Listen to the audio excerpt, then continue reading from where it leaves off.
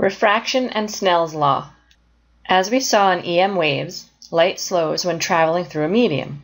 The index of refraction of the medium is the ratio of the speed of light in a vacuum to the speed of light in the medium, n equals c over v, where n is the index of refraction, c is the speed of light in the vacuum, 3 times 10 to the 8th meters per second, and v is the speed of light in the material.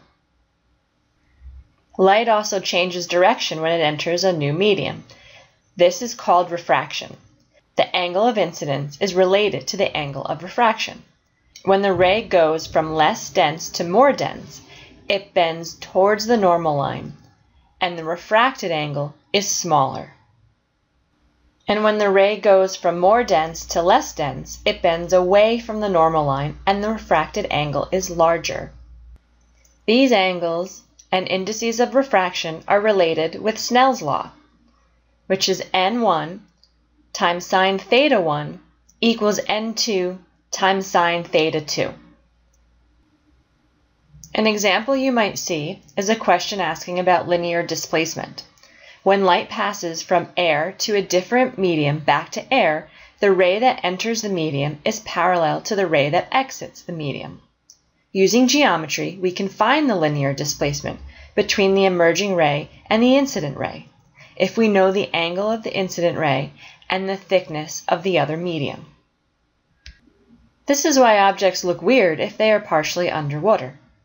Here it looks like the straw is bent. When a ray of light goes from a more dense medium to a less dense medium, if the angle is just big enough, the refracted ray will be parallel to the surface, so that the refracted angle will be 90 degrees. This angle is called the critical angle. You can find the critical angle by starting with Snell's law, n1 sine theta 1 equals n2 sine theta 2, and we're going to make theta 2 equal to 90 degrees, and of course the sine of 90 is equal to 1.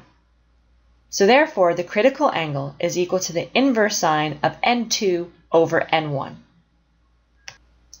When the angle of incidence is larger than the critical angle, no light escapes the medium. This is called total internal reflection.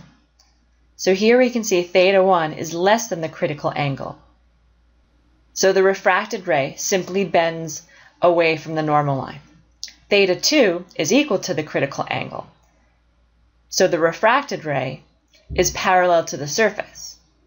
And theta 3 is greater than the critical angle. And here we see total internal reflection. No light escapes the medium. Remember that light both reflects and refracts when hitting a surface. For example, let's see what happens to a ray of light as it goes from glass to water to air. The incident ray comes in from the glass to water. So the refracted ray bends away, and the reflected ray is the same angle. Then that refracted ray also refracts as it goes from water to air, and the reflected ray here is also the same angle. Next, it refracts as it goes from water to glass, bending towards the normal, and of course it also reflects with the same angle as the incident.